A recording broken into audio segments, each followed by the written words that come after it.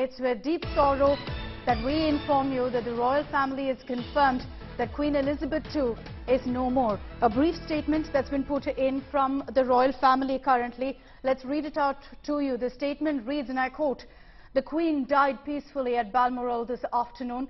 The King and the Queen Consort will remain at Balmoral this evening and will return to London tomorrow." So this is the big breaking news that's come in right now. The royal family members, most of them are currently at Balmoral Castle, as is in fact the norm, as is protocol. Operation London Bridge is now in effect and flags across the United Kingdom are flying at half-mast. This is no exaggeration to say it truly is the end of an era, as Queen Elizabeth II, the longest serving monarch in the world, is no more, passing away at the age of 96. The royal family has put out a brief statement saying that the Queen died peacefully at Balmoral. At this point, what we're being told is that her remains will be kept at the Balmoral Castle for some more time. Family members at this point are still coming together. It is with deep sorrow that we confirm the news that's been put out now by the royal family. Prince Charles, Camilla, all of them are currently at Balmoral. In fact, along with several other family members. I want to take this across to Lavina Tandon. She's joining us from London.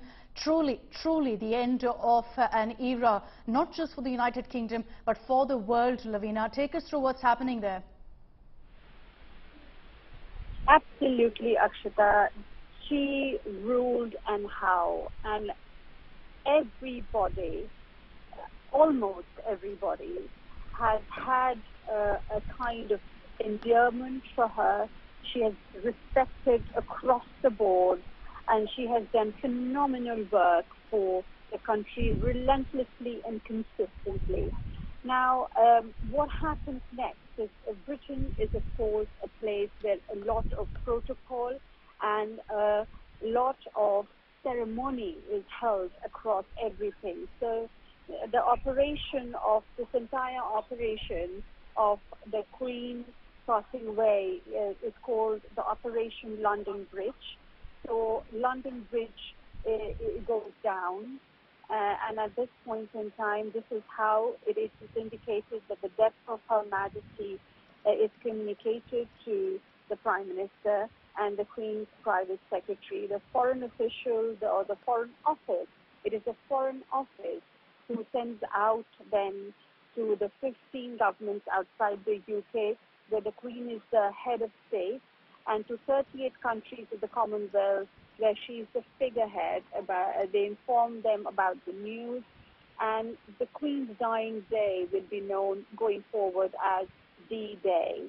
And then the flags across Whitehall will be lowered to half-mast.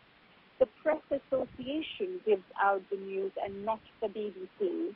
The news flash first goes out from Press Association, and the royal family website will turn into a black page with a statement confirming Her Majesty's death.